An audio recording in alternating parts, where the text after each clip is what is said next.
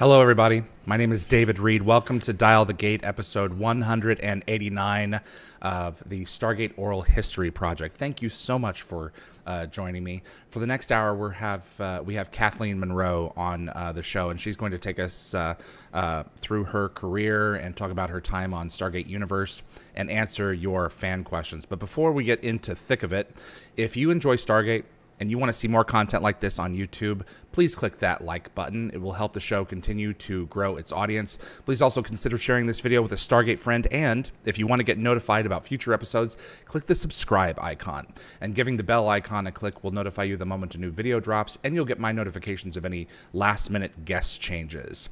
And clips from this live stream will be released over the course of the next few weeks on the Dial the Gate and gateworld.net YouTube channels. As Kathleen is with me live, we'll be able to go ahead and get our moderating team, who I believe is Anthony and Jeremy today, in the YouTube chat. So if you're on the YouTube chat with us live watching the show, submit your questions to Kathleen over there, and I will get them over to her. In the meantime, let's go ahead and bring in Miss Kathleen Munroe, who played Amanda Perry in Stargate Universe. Kathleen, again, welcome. Thank you so much for being here.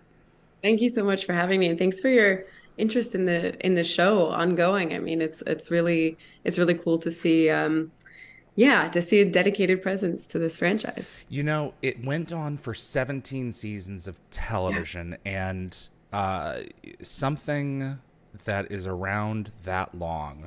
I've had this conversation with Dean Devlin, who created the movie. With Roland Emmerich, and he wasn't thrilled necessarily with the direction they took the show, but even he had to admit, 17 seasons, something's working. Yeah. You know, what was your familiarity with Stargate before SGU? So I have to admit, not robust. Okay. I was a Star Trek TNG fanatic, so that's like my like, world around like this kind of content is like so concentrated in that space. Like when I was, teenager kid, I went to conventions, I did the whole thing. I still have like action figures in boxes and phasers and tricorders. So you're a sci-fi fan. Oh yeah. Awesome. I mean, yeah, and especially that show. So Stargate was something like I think I had like sort of seen little bits and pieces. I was aware of it for sure. But I really dove in to get familiar before jumping in to join them on SGU. What did you think of the storytelling idea of using a Stargate to journey to other planets? It's up there with the Enterprise in terms of how to create such a strong adventure, endless possibilities. There are a few other tools like that in sci-fi, I think. Totally. And I think it's like a testament to the world building that we just buy it off the top. Like it's just like it's such a it's so well established, in the way they sort of build the world around that premise is just really successful, I think. But yeah, it's cool. I mean, it lights up the imagination the way that the best sci-fi stuff does, right? And you go like, imagine if, and then the possibilities, like you said, are sort of endless. And I think what I really loved about SGU in particular is how human they made that question, For better and like, for worse. For better and for worse, yeah. And I'm curious, yeah, I know, yeah. I'm a little aware of the better and worse for viewers. I think for me, that's kind of what was the most compelling aspect about thinking about that technology is like just how would that impact real people doing these missions or the real relationships that exist around that premise. Well, one of the things that I love about Stargate as opposed to Star Trek is that it's set in the now, and you can have characters like quadriplegics be an integral part of the story. Like we haven't gotten past that situation yet, where we're all we're all, and unless, unless Worf's getting, hit by Yeah. by something, and not able to move his legs, in the future those problems aren't there anymore. And Yeah. your story, and it's one of the things that I want to talk to absolutely, is about the character's disability, and then suddenly getting to be in this body. It's so compelling as an audience, because we can put ourselves there and see ourselves in those circumstances. Yeah, I thought it was a really beautiful and complicated idea. And I think what this show did well that appealed to me about the character was it's not saying like her life is empty when she's in the chair. In fact, it's quite the opposite. Like her mental acuity is sort of what defines her, and she has a personality, and she Mm-hmm. has romance. And there's this there's a scene in the first episode that I did with David Blue talking about how Amanda had this crush on Rush, and he kind of looks at her like askance, and she's like, "What, you don't think that people, who are in wheelchairs can have romantic feelings for people?" And he's like, "No, no, no, I'm just surprised that it's him that you have romantic feelings for." Right, he's lived with him for weeks at Yeah. this point. Yeah, so I think the way that that was handled, to not say, "Hey, this is the dream fix that we can totally remove this obstacle for you, and now your life suddenly has meaning." Rather, they were saying, "There's meaning to your life, and now you're experiencing life in a body in a way that you haven't since." They had it that Amanda was maybe 9 when she had her injury. 9 years old. That's right. Yeah, yeah. So I think it did that really nice job of not condemning the experience of having an injury that would result in being in a chair the way that Amanda was, and also offers an opportunity to discover physicality, which was a really, really fun thing to play. I want to talk about this so much more. I want to sit this aside and go earlier into your history. But before I do that, who was your favorite TNG character? Oh, okay. This I hate to admit that this is because it's a crush, but Riker, like I was a Riker head too. And I met Jonathan Frakes once. It was actually around the time that I was on SGU. Okay. I met Jonathan Frakes at a convention. So, like, not even remotely in a work capacity, just in a pure fan capacity. I paid the money to get a photo with him. I have a photo signed by him with me in it. And I think the things that kind of touch us when we're young never die, Right. And he was like I had like the novelizations based on like his relationship with Troy, like the people called him Zadi, that like was this epic that I would dive into when I was a kid, because he was just such an appealing character to me. I think if I went back and looked at it now, I might shake out differently, but the heart wants what it wants. Of course, absolutely. Have you seen Picard? I have seen Picard, yeah, and I think Wasn't it good? yeah. Oh, Oh, so what an good. ending. The last, yeah, yeah. So Absolutely. I mean, I think, yeah, Picard as a character is just like one of the greats of all time, I think. Oh, yeah. So And what an honor to have a series named after you. And season 3 was just perfect. It yeah, was yeah, almost perfect. yeah. How old were you when you knew that you wanted to act and perform? I think I was pretty young when I came to it. I was a really, really shy kid, like really, really shy and really kind of nerdy kid. And I went to a summer camp program that was like music, art, and drama. And the drama part, I played music and I did, a little bit of art on my own and stuff, but those were sort of solitary. And then Right. drama was the thing that when I realized you could be on stage and you could communicate, and it didn't have to be your words. You didn't have to come up with things, which I was always just really like sort of shy about. I felt I felt really opened up. Like I felt a sense of freedom. And I think I was about 5 the first time I went to that theater. Wow. You were Yeah, young. yeah, yeah. And I remember they made all the 5-year-olds, because it was a camp, like 5 was the youngest age, and it's my hometown, Hamilton, Ontario, Canada. And the 5-year-olds all had to be trees. Like we didn't have lines at that point. We just had trees. And I was like, I'm gonna be the best darn tree. Like I had like practiced at home, and I just felt like there was a way to show up there that I Mhm. wasn't quite confident enough maybe to show up in my real life. So from there, I would always try to do little theater things here and there. And then it wasn't until my teen years when I was doing a lot of like high school theater, community theater, anything I could kind of get my hands on in that realm, but also not living in a city where professional theater was a dominant industry. Mm. I was, thinking about what I want to do with my life. And I was like, man, I just love this the best. Like, this is just what Mhm. and, I'll I credit, and I have an uncle who's a screenwriter, and he came to see me in a play because my parents wanted his input on whether or not I stood any chance at all of making any money, or if I would be, broke and regretting pursuing acting. And I remember he watched the play. He watched me in the play. I was about 16, and I was like, what do you think? Like, should I pursue acting? Should I pursue something else? And he said, pursue acting. Worst case scenario, you'll read the news somewhere. And I was like, that's good enough for me. Right. You Well, it know, was like, yeah. that's just great. I am always surprised, and I guess I shouldn't be, at how many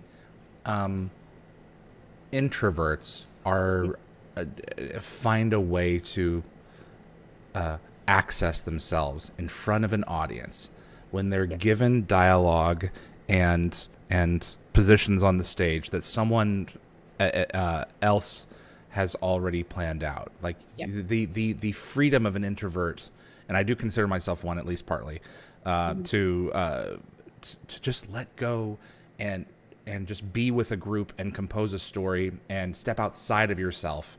It's, I don't know why it's so freeing, but Yeah. it really is. I mean, you do this too, right? Like you're visible on this show. Right. You put your thoughts and yourself and your, in some sense creativity into these conversations. And yeah, I mean, I recognize that. It's like there's yeah, I can't quite explain it. I think for me it almost felt like permission or something. It Yeah. felt like permission to like show up, and also because the parameters were set, the pressure was just off a little bit, Yeah. where personally I would kind of clam up. So yeah, it's interesting. I think there is sometimes an assumption that actors are also really interested in like getting a ton of attention and like being the, Hmm. the center of attention at a party, or being extroverted. And that's surely true. And I do appreciate you know, people who engage in my work, and I like the community around it. But I'm also like, I was asked once to MC a wedding, and I was like, oh my God, I don't know if I can do Right. that. Yeah, I know that may be a little bit too much. Also, it's not just reading lines and following stage direction, but it's also adding your flavor and your interpretation to it too. Is also unlocking that part of our personalities that it's like, well, there's, you're not just a robot out there. Yeah. You're adding yourself to a performance. And I think that helps us explore ourselves a little bit better in ways that we wouldn't necessarily be comfortable doing. Yeah, So that's a really nice way to put it, actually. It does allow us to explore ourselves. I think that's I hadn't like articulated it that way to myself, but I think yeah, you're right on the money. It's nice. can you tell me about a role that pushed you in ways that you didn't expect, or Mm. challenged you in ways, or exhausted you, Yeah, something that you walked away with going, wow, I did that.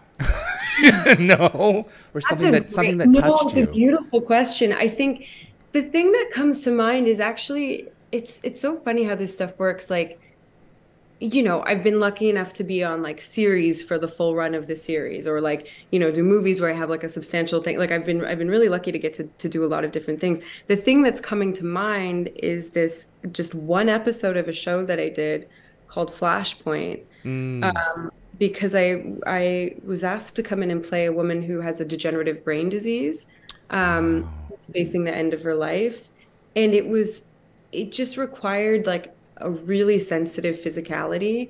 And also, the shoot was only like, I don't know, 2 weeks or something. And remember Amy Jo Johnson was on the show, and she was Pink Ranger. so supportive, man. She's been so lovely when she's Ah. in my life. But I remember that, and Luke Kirby was the actor that I worked with on that show, who's on Marvelous Mrs. Maisel now. Yes. Uh, yeah, he's a fantastic actor. So that job for me, just I hadn't ever been asked to do something that was that level of emotional consequences, physical consequences. She was planning her own sort of early death because she wanted to avoid the deterioration.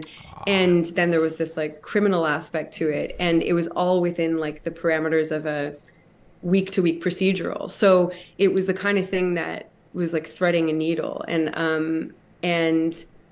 I just remember like every day going home, falling asleep immediately. Like I just really, really like feel like that was a job where I had the chance and I was able to just kind of leave it all on the floor. And so it didn't follow you home. Yeah, it at first I think I was just kind of exhausted, but then Okay. afterwards I remember having this a little mini grief spell afterwards because I think the thing about physical roles, especially when there's any kind of like trauma or something, which there was in this thing, and not trauma in like the in any kind of icky sense. It was just like a real emotional trauma and some physicality. Mm. Your brain knows it's fake, but your body doesn't know it's fake, and so I can process through all I want in my brain and go like, well, that's work. I'm gonna go get like a burger with my pals or something. But my body is still going like, wait, we just went through something. Like there's something is not, and I think that it was one of those jobs where that involved like on a few days, just like weeping for 12 hours a day, which is not easy to do on the body because then the body's like, wait, we're in a crisis state, It So reacts that way. It totally, doesn't totally. know any better. Exactly. And so there's no amount of saying like, hey, it's fake. It's a job. It's a job that the body will understand in those moments. So in that case, I did. Yeah, I remember just going and having really long bubble baths because that was the only thing that worked. But I yeah. do not understand how many actors can go through a dramatic performance of pretty much all of the kaleidoscope of ranges in a bigger show, 5, 6, 7 times a week or more in a stage performance and still remain whole and sane. It's like when you have to laugh, you have to cry. You go, Yeah. some of these performances encapsulate a character over many years and many different trials. How do you do it without going nuts? Without your Totally. brain just saying, I can't take that. I can't keep doing Yeah. this. Even as in the material may be amazing, but how do you Yeah. physically Yeah. do it?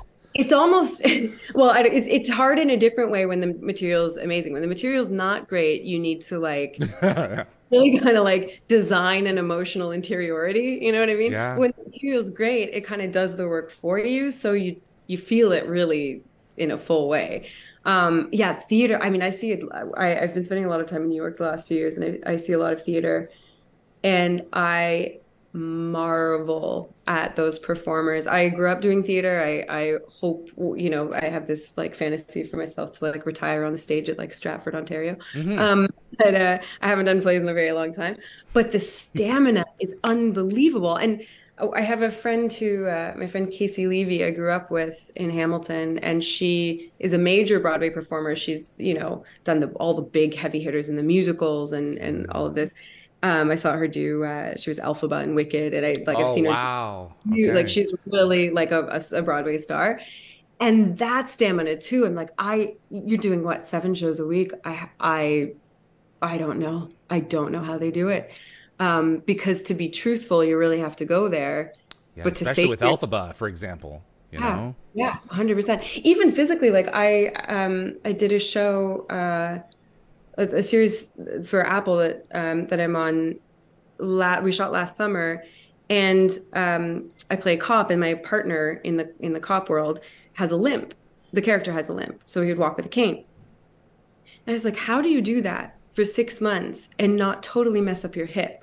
Like, how do you? It's like finding the ways to like really give to the work while not, wrecking our minds and hearts and Yeah. bodies outside of it. And I think it's a delicate balance. I know for me, it's like anytime I've had to really test my stamina, it's a matter of just insulating Mm-hmm. outside, You're making talking sure about that City on Fire, right?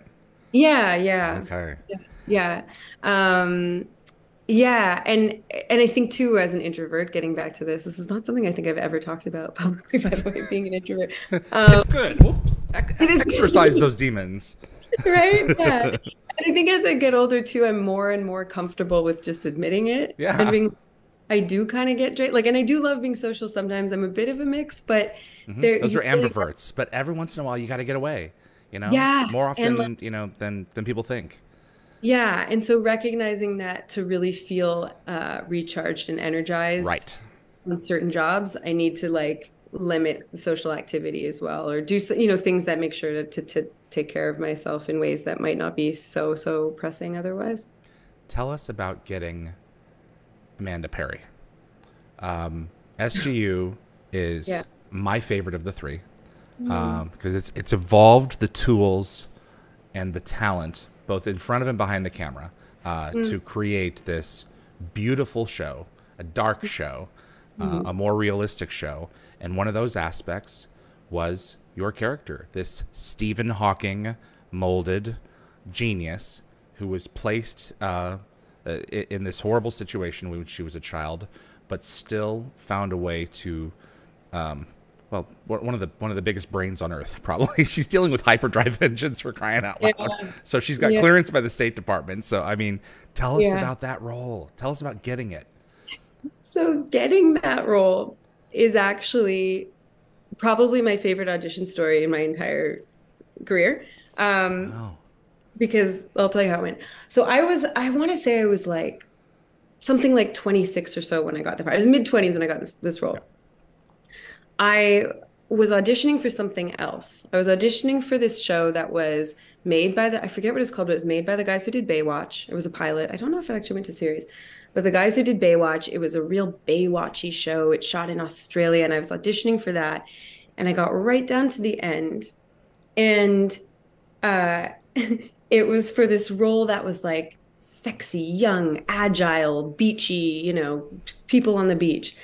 And she's a marine biologist, but surfs and swims.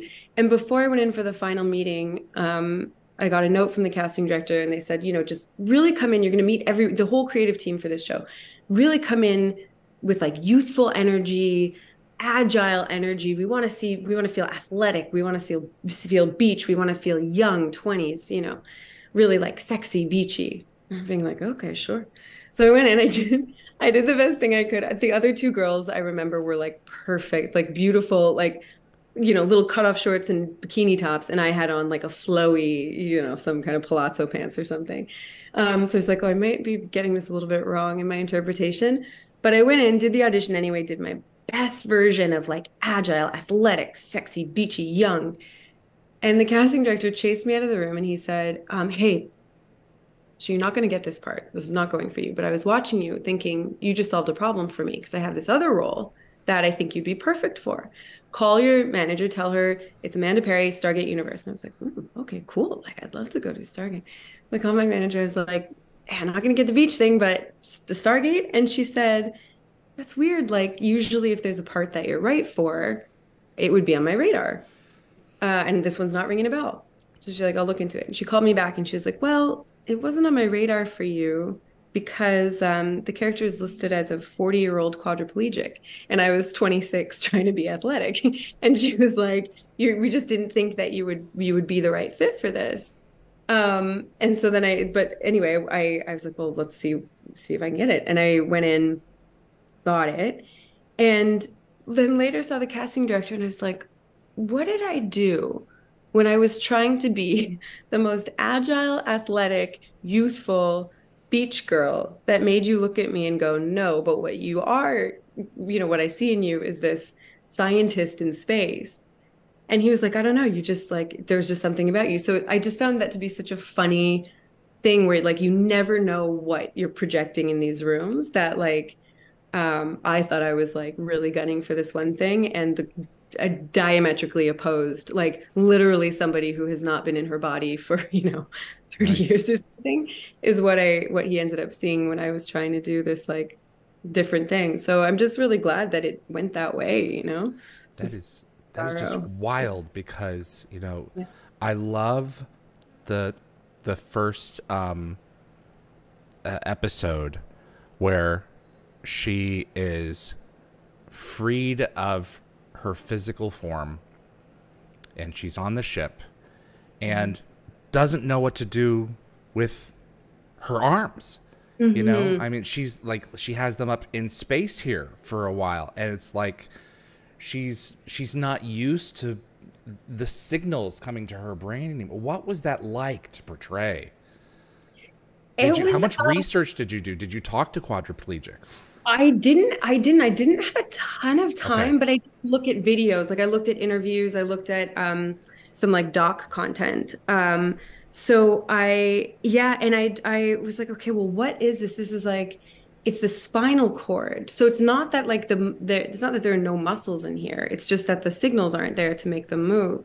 And so I was like, okay, so what would it feel like? Also, then she's in a different body. So she's in a body that hasn't atrophied. But so like, you know, it was Ming Na who I swapped with at that point, I believe, in the first. Yes, that first episode. Yeah, Julia for a second and then Ming.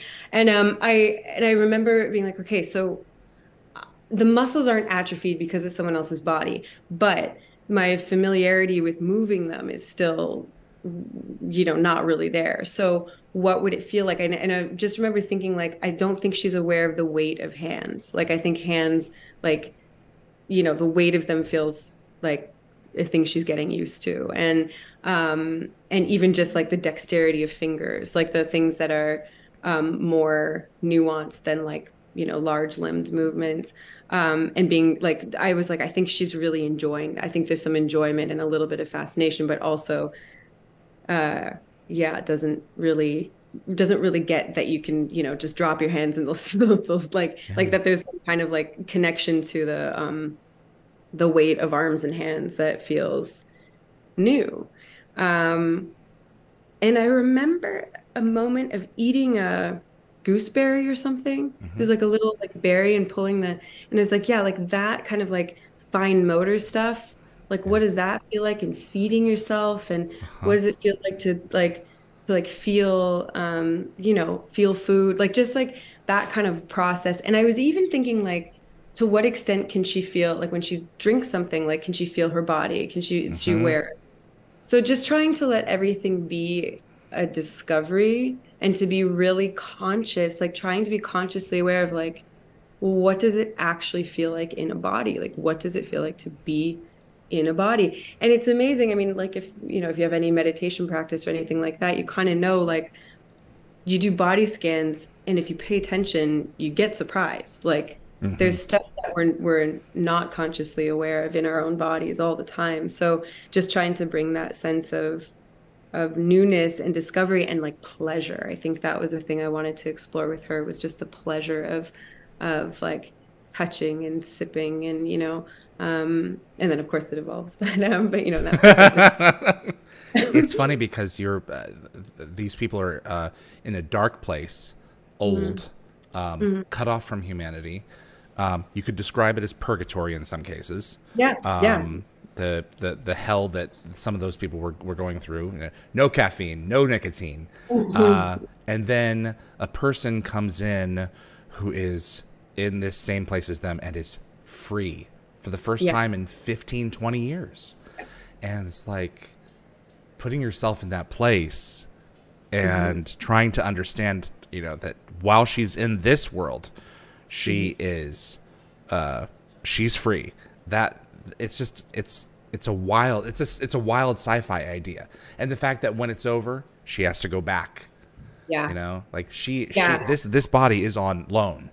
On loan. And the first one couldn't make it. The Vanessa James, she couldn't handle it. Doing and also the idea that accomplishing the mission means leaving this freedom, right? Like that, like I'm here to do a job, and once I'm done the job, that's it. And so I want to do the job well. It's like competing goals, right? Like I have the goal to like excel at what I do and to solve this problem that needs solving, and also solving that problem means I'm not needed anymore, and that means I need to go back. And I think that was a complicated thing to play, but I think it was it's interesting, the like, because even later on in the episodes that I was able to do where Amanda becomes the consciousness in the, Hmm. where the physicality of that one is different because I was like, okay, she's not really in a body now. She's like, Hmm.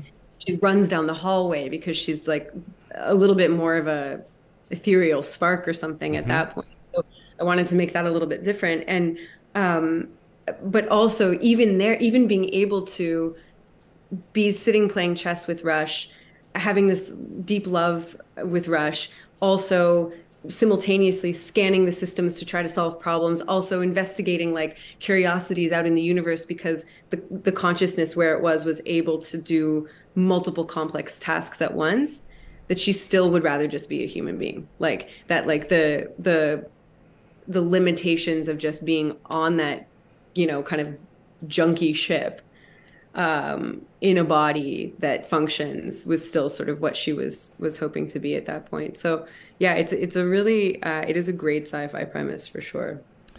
Tell me about working with Robert Carlyle, who called Amanda Perry Little Miss Brilliant.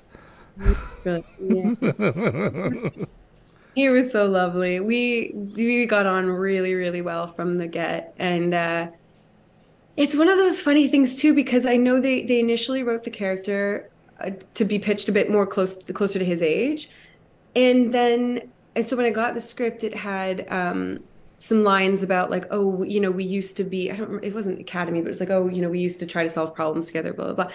And I was like, oh, I wonder if that stuff's going to change because, there's an age difference. So like just realistically thinking about like where we would have been at, years ago, like how is this going to work? But they didn't change it. And it just kind of worked because I think we had, he was able to offer me such a generous rapport that nothing felt contrived. Like it didn't feel like I was like pretending to be this like older, smarter scientist. It was just like, oh, these are two people who really relate on a human level, who have a past, that involves a lot of admiration for each other.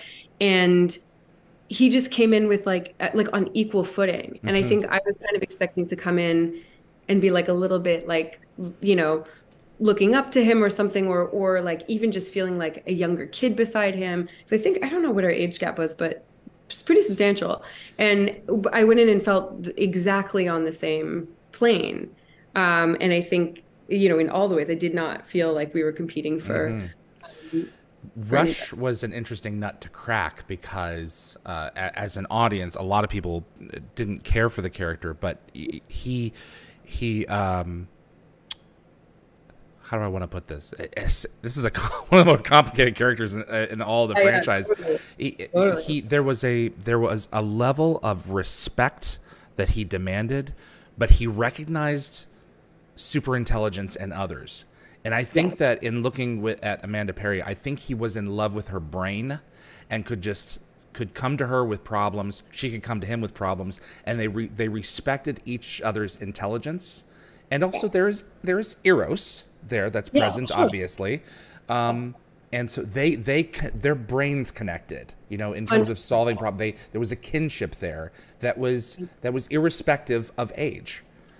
Yes, and also of circumstance. Like I think I really believe she felt with him, and he probably like because Rush is such a complex character, and he's not warm and fuzzy. He's No. not like and I think because yeah, you're totally right. The currency he operates in is intelligence. Like I think he really that's sort of yeah, his point of interest, and so I think she felt, and I think she was right to feel that he was maybe one of the only people who immediately didn't condescend to her because she had a disability, Hmm. didn't, treat her differently, or they have that dialogue I thought was so beautiful, about like, oh, I thought you pitied me. He says, I thought you pitied me. When she was talking about like when they used to solve problems together and like when they first knew each other. And she says, did you have any idea how I felt about you? And he said, I thought you pitied me, because he's assuming that she's sort of smarter than he is. And she's like, well, I thought you pitied me because, Hmm. of her circumstances. And I think it was really born, I think their connection was born out of this idea that he's one person that just sees the full human of her because he sees her brain, and he's not seeing the chair, and he's not seeing the breathing tube or the inabilities. He's only seeing the full human that Hmm. is contained in her brain and her heart and all of that stuff. And I think that puts them, it kind of opens him up a little bit because there's someone who's able to get him on that level, um, and inspire him a little bit on that level, I think. Right.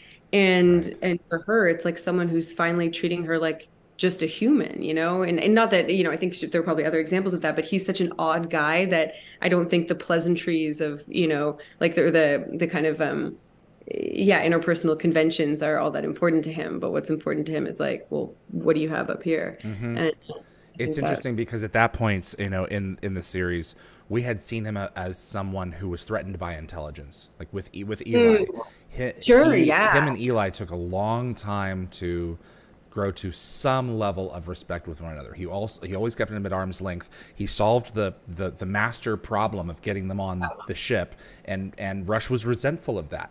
But with Amanda, it was just different, and it added this level of complexity immediately to Rush, because he wasn't like that with everyone. He was just like that. Just some people, you know, it's like when we meet people, there's something about you that just pisses me off, you know? And Yeah. and you're just projecting something. And it's like, you know what? I see who you are as a human being, but in terms of the personality, I'm good to stay over here, you know? Yeah. And it's just how it is. With some people, you're not gonna like everyone. But then Totally. you meet someone and there's a connection on some level, often regardless of age. And Mhm. it's something that's beautiful and reminds us of how awesome it is to be human, Uh-huh. regardless of our circumstances, what bodies we're in. You know, there's something, sometimes we just connect with someone. Yeah. So, and it was those two. It was beautiful. It was great. Yeah, and I mean, I think so much of that is Bobby, because he was just open. And like, you know, when you come in Hmm. for, I think when I first went on, I think I only can't remember if I had even more than one episode. Like I think I was First they season, just it was one episode.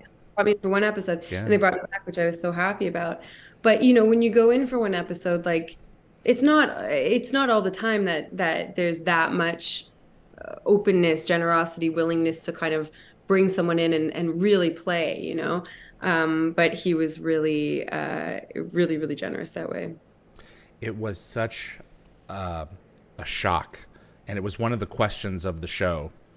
When you're in the stone, when you're using the stones and in someone else's body, if one of them dies, what happens to the other? And the show answered that question in season 2 when Simeon, played by the amazing Robert Nepper, kills Gin, Yeah. while Amanda is in her body, and that's how the episode ends. And in the next episode, we find out no, they both died. Gin died in Amanda's body, and Amanda got shot while she was in Gin's body. Um, at that point, did you know you were going to come back later in the season? Did they reveal the larger arc for the season at that point to you? And how did you feel about those scenes? Because we don't see it on screen; it happens off No, screen. yeah. No, I remember that. And the I look on remember. your face when the doors close. Oh man, Yeah, it's like that's so good. It's like, what's going on here? You know? yeah, and Robert is like Robert Nepper is just, you know, so convincing. And a really nice guy from what I remember, but Yeah. you know, convincing in that role. Yeah, I honestly I don't remember, but I don't think I knew I'd be back. Okay. And I think what also, so yeah, I mean, I like really loved Amanda Perry. Like I just like as a character, I just loved playing her. I loved the relationship with Rush. I loved the discovery. Like I felt very tender toward that character. So it made me sad when she died. Um, and and then it was interesting to come back because when she comes back, it's her, but it's not, it is her, but then there's this sort of like, I don't want to say it's not nefarious, but Mm. she's, you know, she kind of is doing this thing that's keeping Rush captive a little Mm-hmm. bit. And I think it's like it was an interesting way to go with the character. Um, and of course, I don't think she had horrible intentions there at all, but it still kind of becomes this Problem. ob- yeah. And and I really in that way got to kind of think about her, man, like the loneliness. This is going to sound really heavy, but like wondering about the loneliness of dying. Like if you could be conscious after death and recognize that you're no longer on, well, not on Earth in this case, but you're no longer in a body. Yeah. And what's happening to you? You're displaced. Yeah, Where is she? What's happening to? It was one of the cooler mysteries of the show. it was. And What I is think, consciousness? yes, what is consciousness? And also the idea of her just being kind of alone in it. Like, so she wants company, which feels very human. And I think it was just such an interesting way to think about technology. I mean, having her consciousness uploaded into technology and then being able to be embodied in a simulation. And then also just this idea of, well, like, the humanness in that case didn't die, because the humanness wants connection, the humanness wants company and wants to be embodied and all of that stuff. So I think the kind of grief around that was, I remember yeah, it just kind of struck me, because I kept being like, well, why? Like, she's smart, she loves Rush, she doesn't really want to keep him captive here. But there are a No. couple tricks she plays, right? Like, the saying that the ship is in duress when it's not, and, like, because she's trying to buy time to figure this thing out, but she's not entirely honest with him in that episode. Hmm. And I think I think that's because she's maybe embarrassed about the parameters she set, or that we love each Hmm. other. Confront this reality that maybe he doesn't love her the way she imagines, and that's painful. But I think it's also like, it was like, well, it's not, it feels like a little bit unlike her to be behaving in this way based on what I knew of her. And I was like, well, I think that's because her heart is so open and a little bit breaking, and she's lonely and in love and wants this so badly that she can't Hmm. let it go as easily as maybe we expect this, like, hyper intelligent person to be able to do. We are human at the end of the day, Exactly. despite our brain power. Yeah. And I can't help but, see her as a very tragic character in her arc, because she went from someone who was unable to feel Mhm. to being transferred into a place where she could feel nothing, where she could make no physical contact with someone whatsoever. She was ethereal. To getting him finally in a place where she could have some kind of human contact with someone whom she really cared about, and then was all pulled away. That's sad.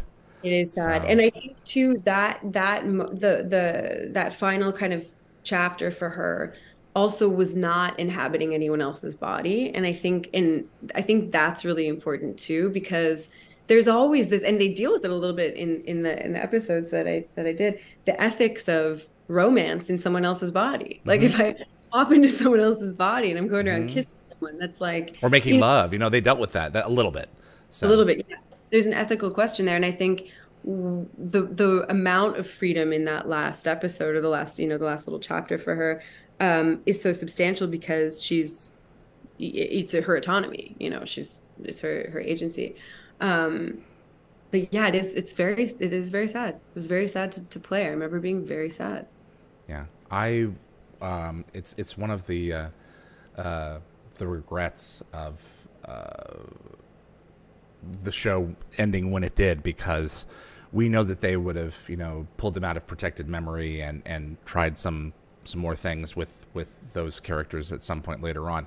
And I think that your character was going to be integral into the mystery of what was going on with the ship and its mission. What do you think Destiny was constructed for? Had you thought about it? I think back then, As a sci-fi fan, I'm curious for your input. I think I have to go back and, like, watch the whole thing again, Uh-huh. because what do you think? Um, they have made contact with a signal that's embedded in the fabric of the universe itself, and have sent the ship out to discover it. What I was curious about, and this lends into my theory of, like, how this determines the direction of my theory. Was the ship gathering information as it traveled, or was it heading to some kind of boundary to then figure out what's going on? And I don't know. I've gone around this so many times. I think that it was going to be, knowing Brad and Rob, I think it was going to be something profound and not just like, oh, that's all it is. You know, I think it would have been one of those larger what ifs to the meaning of life. You know, was it destiny that had created reality? You know, and it's just going and finding like, go to the edge of the cosmos or whatever, although there's no outer boundary, and like seeing a mirror of itself there, and then creating reality itself, or starting over again, or I don't know. Yeah, I don't know. But it was. I suspect it was going to be wild. Have they ever given, hints or David Blue knows. Does he? And he knows some.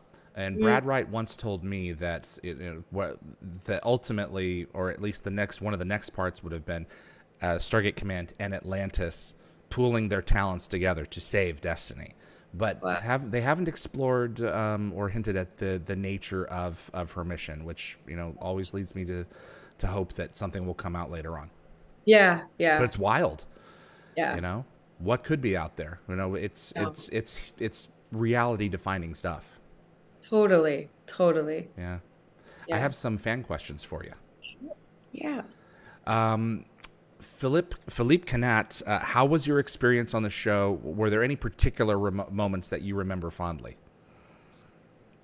Yeah, I loved my time on the show. I really loved my time on the show. I think the things that I remember, a couple things. I remember that in the last episode, I think it was last episode, or one of the last two, Helen Shaver directed. She's amazing. Really, like, we took so much time on the relationship stuff. And for a show that was so much about the sci-fi and whatever, I just remember thinking, like, this feels like acting camp or something. Like, it was a really, really beautiful moment to work with Robert and with her. I remember really, really well the first scene in the first episode, the scene with Robert in the still where we take the little shot, and Robert's cheers was it was something Scottish, like "up your kilt" or something. Yeah. And I kept laughing every time he'd say it because it just I don't know, I got a kick out of it. It's one of those images that gets into your head. It's like, okay, I gotta perform now. I can't. I definitely had the giggles, so I do remember that and trying to like bring it in. Yeah, but it was really, really a nice time on that show. Like, really, really a treat, the whole thing. He also wanted to know what it felt like when you heard the news about the show being canceled. I actually really love your idea that I might have been back. I think I had come to really love the show, and I really, really love the people on the show. And so I was sad to not be able to see more of it, and to not, to have that kind of end sooner than I thought it could have. I didn't assume I'd be back. And I think that's maybe my own limits of my imagination, not getting into the sci-fi potentials as much as I maybe could. This is a continuing story, Kathleen. Yeah, because it was like, I died, then I lived, then I died. Like, how many times can I die? But I would have definitely wanted to prove that I could have come back more and more. So personally, I just, it was more just my feelings about the show in general and the people on it that I was like, yeah, quite sad. It is that thing of like, sort of like what you're asking about the ship's mission. Like, when a story isn't finished, we want that ending, And so, and I think there were there was a lot more that could have been discovered. L. Lee wanted to know which of these episodes were your favorite. Ooh. You came in with sabotage, came back for the greater good, and then hope and seizure. Yeah, I think it would be probably a toss-up between the first and the last, because they both were complex in different ways. And the first was so much about the discovery and kind of like finding that connection with Rush and finding the character, which is always like a really, really fun and interesting process. And like the discovery involved in that was just so much fun. And it's fun too to have played discovery while also discovering an experience myself, right? It was the first time I got there, I jumped into it, you know, so everything was new. The last episode, just the emotional complexity and the connection, like kind of seeing that connection through with Rush. And there's also something, I can't remember what episode it's in. And I'm honestly like, was it even on screen? But I sit in the captain's chair on the bridge, I believe. Is this the, I'm trying to, I think to remember that. It's quite possible. Yeah. all I know is that there was a point when I got to sit in the chair on set, and I was like, because of my deep Star Trek love, I was like, I'm here. Like, it just felt like such a trip to be like, you know, looking at this set and stuff. There's an exchange between, I think it's between Ming-Na and the actor who plays Young, Telford. Excuse me, Young. And he turns, Ming-Na sits down in she's in the chair, or I can't forget the situation, but they're arguing over the captain's chair, and he says, "What am I, Captain Kirk? Sit down." You know, there's a seat right there. So I loved how the show recognized that it didn't take itself too seriously, and it allowed the audience to play into the humor of that. So Louis Ferreira, his character, and Ming-Na, they were great.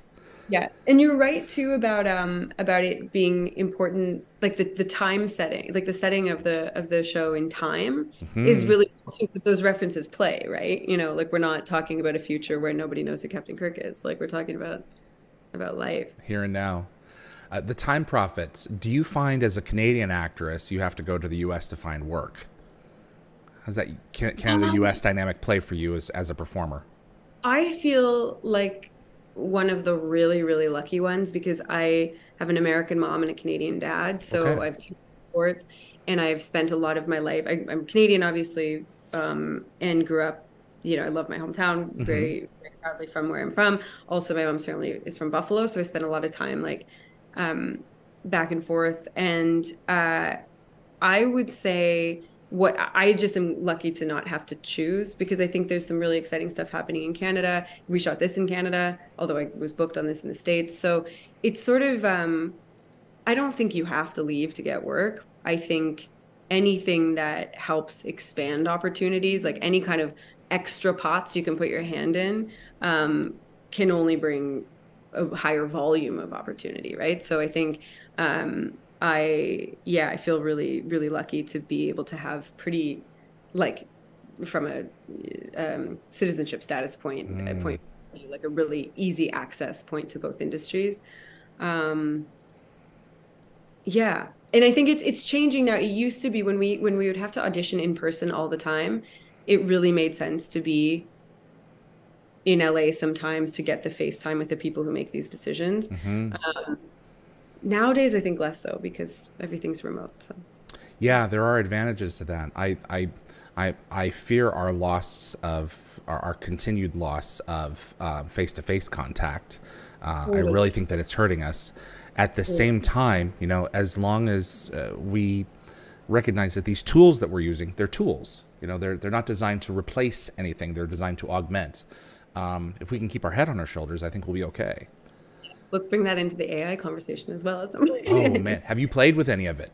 A little bit, but I think you're like the way you just described even Zoom, I feel like is the sensible way to think about AI as well, that it's, you know, let's use this as a tool to not replace things, but enhance what we can. Absolutely.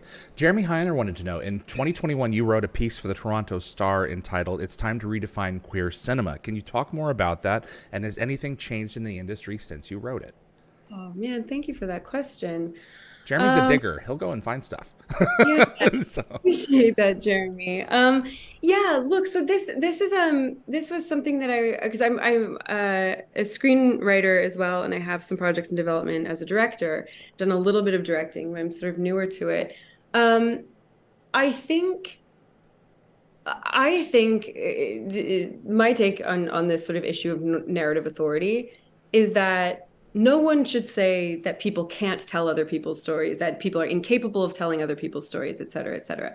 I don't think the issue is one of like, can people make interesting work about a group of people or a person or whatever that they have no connection to. I think we've seen a lot of examples of like, yes, they can. I think what I feel though is that for a very, very, very long time, i.e. kind of the like duration of the film industry, there's been an overrepresentation of in the case that I was talking about, like straight perspective on queer content. And I'm not saying that like, look, Beau Travail, this is one of my favorite movies. I love The Favorite. There's some stuff that I think is really Yeah. beautiful work made by straight people that involve queer characters. So I'm not saying it's impossible. What I'm saying is it's tough sometimes to be a queer person, seeing queer narratives and not relate and feel like this is how people are getting educated on me and my community. And the analogy that I use sometimes with people is,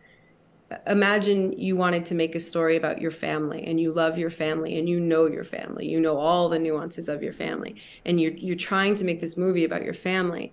And then all the most powerful, famous people in the world start making movies about your family and getting your mom wrong and getting your dad wrong and getting you wrong, but they have a lot more money and power. It hurts a little bit to see, things that don't connect because if the care is not being taken or if the authority isn't there. So it's not a point about what's possible or impossible.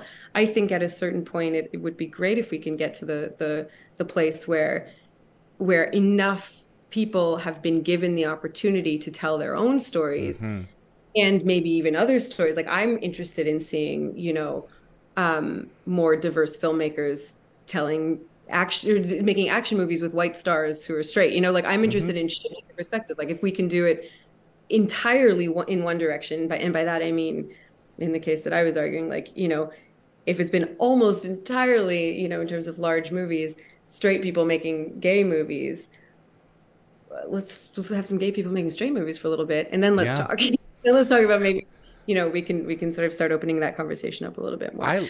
I love looking at like Neil Patrick Harris, who, I mean, some of his most successful roles are as a straight man, but so he can go backwards and forwards. And I wish, I wish that we could all like open ourselves in all the different parts of the industry in that direction as well.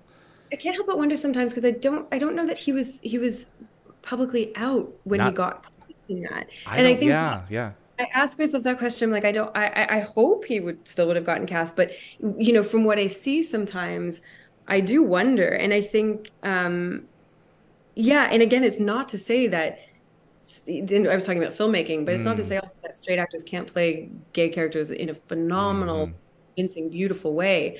I'm just saying, I don't hear people offering Tig Notaro the role of like the wife on a sitcom to a man. Exactly. That's true. That's true. But I mean, have you seen like Gone Girl? To keep on Neil for a second here, he's brilliant in that, and he plays a straight guy. So, I think behind the scenes, in terms of the filmmaking, I think that would be, it should continue to grow, and I think that's one of those things moving forward. I think being aware of that is, the first step in getting there.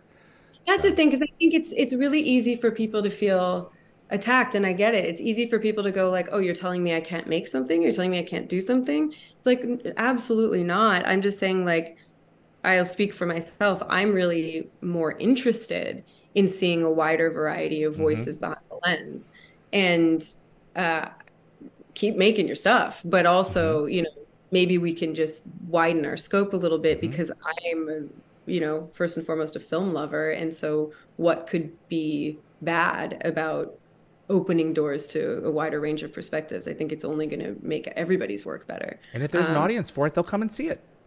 100%. Yeah. 100%. Yeah. So, Melissa Smith, how did Kathleen like her time and role in Haven? She's a lovely actress. I enjoy her work. Oh, thank you. And thank you for asking about Haven. Haven was a blast. That's another one where I thought I was going in for like an episode or something, and I ended up going back and had a really interesting arc on that, like the Audrey thing. Emily is the sweetest. Like, she was one of those people that when I met her, she's so beautiful, she's the lead of the show, and I remember getting it, I was like, oh, she's just the most down-to-earth normal person in the world. And I had like Lucas was really great, and Eric. Like it was just such a fun show. And shooting in Nova Scotia, I shot a series in Nova Scotia for 4 years. I did Oh, Haven as well, and it is like the crews out there, the views out there, not to yeah. rhyme. I mean, everything about being out there was just a joy. It Wow. was, Yeah, it's one yeah. of those places that I've always wanted to go. It's just wide open space. It's No. gorgeous, and it's that craggy Atlantic Ocean. Like Right. Yeah, mhm. do you have time for a couple more? Totally, yeah. Okay. Misadventures of a Little Wolf. Could you Okay. Okay. Let me back this up. So, Elena Huffman, Yeah. she's across from the table with Bobby Carlyle, and they're getting ready to do their first screen read for SGU. And Bobby's very low and soft, and his accent is so thick, and she's thinking to herself, "Oh my God, we are screwed. No one is going to understand this actor." And then they start going through the material, and he rises up, and he's right there, and she was like, "Oh my God." So Misadventures of a Little Wolf. Could you understand a word Bobby was saying when he Oh, was being normally Scottish? that's so funny. Okay, I do remember he sounded a little more Scottish offset than on. Does. Um, yeah, for sure. I have the benefit of my lineage is mostly Irish, but my dad's side has a lot of Scottish on it. So we've been to Scotland. My dad loves Scottish culture, loves the Mm, accent. So I've been at least like I'd been primed enough in it to like I'd say catch I'm gonna say 70%, 75% maybe of what he was saying. And it was so like I loved him from the day I saw him in Train Spotting like years ago and about oh, between Train Spotting, Full Monty, yeah. talk about needing to decipher language, but it's just I think there's something about him too that's so like present and empathetic Hmm. that you get the idea even if you don't get all the words. We haven't talked about your music. Mm. So if you, once you're finished watching the show or during the show, if you want to click over, scroll down in the description and you'll see a link to Spotify for Kathleen's music. She can be found under Munroe. Tell me about this part of yourself, expressing this part of yourself. Thanks for asking. Yeah, I've always played music my whole life. Like I started, I don't remember not playing music. It's been like just a yeah, I started playing piano when I was like, I don't know, 3 or something, 4. Wow. Um and it just feels like it's a part of my creative life that I don't really commodify. Like I now and then like will license something to a project often for free, sometimes, for something nominal, just for formality, but I don't really like try to make money off music. And I Mm, think that's kept it in this. I did for like there was a minute where when I first came out with my first album where I worked with a label, and very quickly I was like, I don't think this is for me. Like this is not what I want to do with this part of my creative life. I want it to be sort of protected a little bit and pure. not have anyone. Yeah, yeah, just to be pure about it, to not really worry if like people think it's good or if like a label thinks it's sellable or Hmm. like I just want to be able to make it. And the joy for me is in making it. And because I've always made music, there was a certain point where I was like, I don't know if it's actually really done until it's out in the world. And then when it's out in the world, Right. I can kind of move on. So the joy for me is like the writing and the playing with other people and the collaborating around production and stuff like that. And so that's where I mean, I feel so lucky that I get to work in an industry where I get time off, where we get Right. like paid in a way where we work. And then, if we're lucky, there's moments of time between jobs where, you can kind of devote attention to other things. And so music's been a real like companion of mine, I'd say, for my whole life. I've been listening to your stuff for a couple of days now, and you remind me a lot of Billie Holiday. Oh, There is a moodiness, there is a swing, kind of almost a swagger to the music, and I invite anyone to go and check your stuff out. And I love, and I've had this conversation with a couple of actors. There are some parts of your creative life that you monetize to pay the bills, and there are other parts over here that no, I'm not going to compromise on this thing. yeah. This is how I want it to be, and everyone else can go fly a kite. Totally. So, And that I will be the first one to say is a luxury. yep. It is a luxury to get income from one source, especially a creative source. Hmm. I just, I did my taxes recently, and every year I do my taxes, I go, I make money, saying other people's words on TV. It's wild. Like, that in and of itself just feels like a tremendous amount of luck. Yeah. And so to have the luxury of time and income from somewhere else to be able to have a hobby that's purely creative is like, and I mean, you can do it in all kinds of ways, right? It Hmm. doesn't, you can do it for a lot. And certainly I've had times in my life where I'm making music for $0 on, recording into my own computer to just do it. So But you're there are ways. nourishing your soul.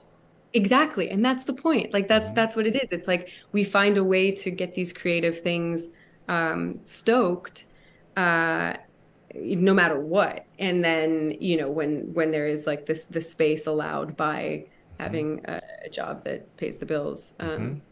carve out time for those hobbies. It's It's really, important. And yeah. it's important that we have those aspects, in our life as creative people. People ask me, why don't you try to monetize this show? Hmm. I get YouTube's revenue. It pays for most of my cell phone bill every month. That's not why Yeah. I do it. Yeah. I want it to be free for the Yeah. world, and for the future, for people who discover the franchise. And it's so important to me, and I'm so thankful that you have sat down to take this hour plus with me to share your stories and to archive them for the Oral History Project. It means a lot that you've come here and spent time today with me. So Yeah, I mean, it means a lot to me that you're doing this project and that you keep doing it from such a, like from a real genuine place in your heart. It's a joy to talk to you. Thank you so much for thank having me. you. Yeah, it's a great show, and I think we'll see more of it now that Amazon is cooking something up. We'll see what it is. And are you open to Amanda Perry coming back? Yeah. Yeah, absolutely. Who do I need to call? Yeah. Well, we'll see. Yeah. Thank you so much, Kathleen. It's been a privilege to have you and to share in your thoughts on these subjects and your creativity and again, thank you for playing that role so masterfully. So Thank you so much. It's been a pleasure. you Thanks. take care of yourself. I'm going to go ahead and close things out on this end. Bye bye. Kathleen Munroe, everyone, Amanda Perry in Stargate Universe. Thank you so much for tuning in today. This is this passion project is continuing to grow. We're clicking along here. She was so kind to reach out to me a few days ago and say, yeah, that I messaged her agent a while back, and she reached out and said, yeah, I'm here. I'm interested. So we made it happen. So, and thank you to my moderating team for making this episode possible, to Jeremy and to Anthony. Thanks to my producer, Linda Gate-Gabber Fury, and Frederick Marcoux at Concepts Web. He keeps our website up and running. When we have more interviews on the slate, I will reach out to you guys and we'll get that going. I'm still in LA working on a project, and so my dates are still up in the air. So Wormhole Extremists is on hold, although those girls are making some great memes. So go ahead and check us out on the social channels. I think that's all that we have here. Lock Watcher. Maybe Kathleen could watch an SGU episode with us. Wormhole Extremists. We will see about that, but it's going to be a few years before we get to SGU. So I would definitely want to have her along for her first episode as well. We're getting some cast commentary, so I will reach out to her about that. My name is David Reed for Dial the Gate. Thank you all for tuning in, and we'll see you on the other side.